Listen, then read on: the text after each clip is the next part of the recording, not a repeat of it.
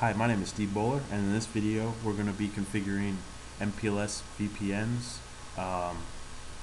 Specifically, we're going to be configuring Border Gateway Protocol, or BGP. We're going to be configuring BGP as the routing protocol from the provider edge to the customer edge.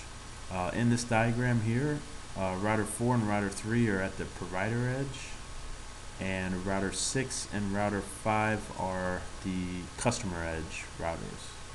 Routers 1 and 2 are in the MPLS Backbone, and we will not be configuring any protocols on them except for MPLS and of course our interior gateway protocol, for our service provider.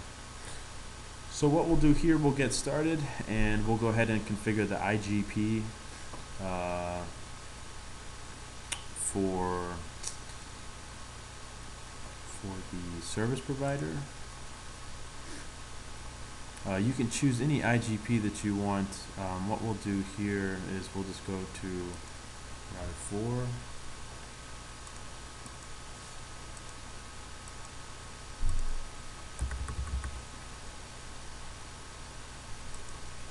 And what we'll do here is on router 4, what we'll do is we'll just run EIGRP on the back as the backbone for the provider network. So what we'll do is we'll do a show IP interface brief, router 4. Let's go ahead and do router EIGRP process 1.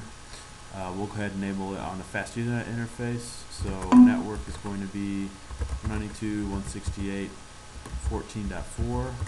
all zeros, and we'll also do it for the loopback. We're going to be using the loopback for the MPLS. Once we get the label distribution protocol set up for MPLS, we'll use the loopbacks for the router IDs.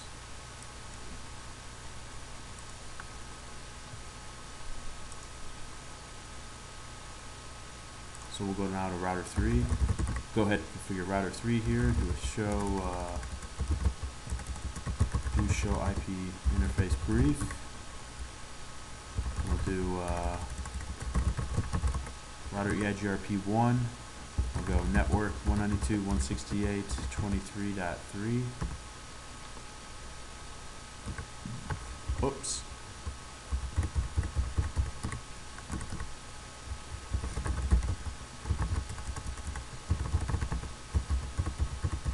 Then here we're just specifying the 0.0.0.0 host mask. Basically, it's got to match that IP address specifically to be put into the EIGRP routing protocol. Okay, so now that I have routers 3 and 4, let's go and do the backbones router 2. So we'll do a show IP interface brief on router 2. So we're going to put both fast Ethernets into the, well, actually all these interfaces we'll put into the EIGRP routing protocol for the service provider.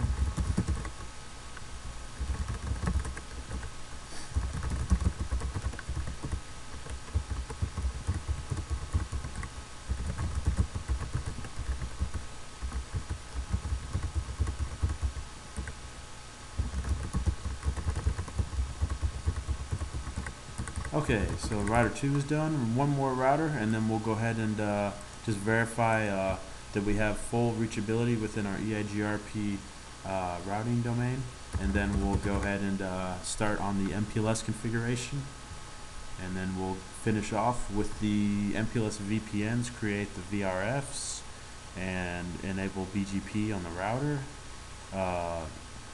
Enable BGP on the customer edge, and then enable BGP on the provider edge routers. Okay, so on router 1, if we do a do show IP interface brief, we're going to go ahead and put all of these into EIGRP. We'll go ahead and do 192.168.14.1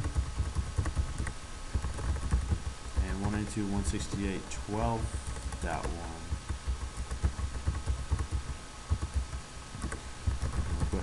loopback in there as well. And now that should be it. So now if I go to router 4, here's how it looks.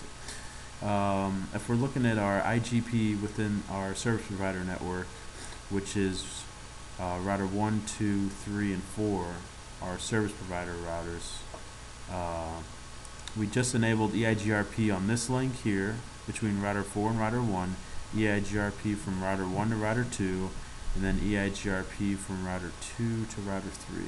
And then we also put the loopbacks into the process.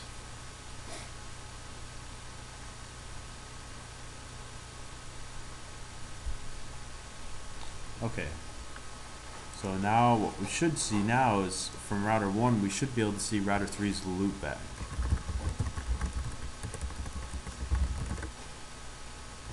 So if I go ahead and do a ping to the loopback, you can see that we have full IP reachability all the way across the, I'm sorry, why am I pinging the, let's ping the 3 network. So there you see we have full IP reachability across the network. So now what we'll do is we'll go ahead and enable MPLS, and then we'll go from there.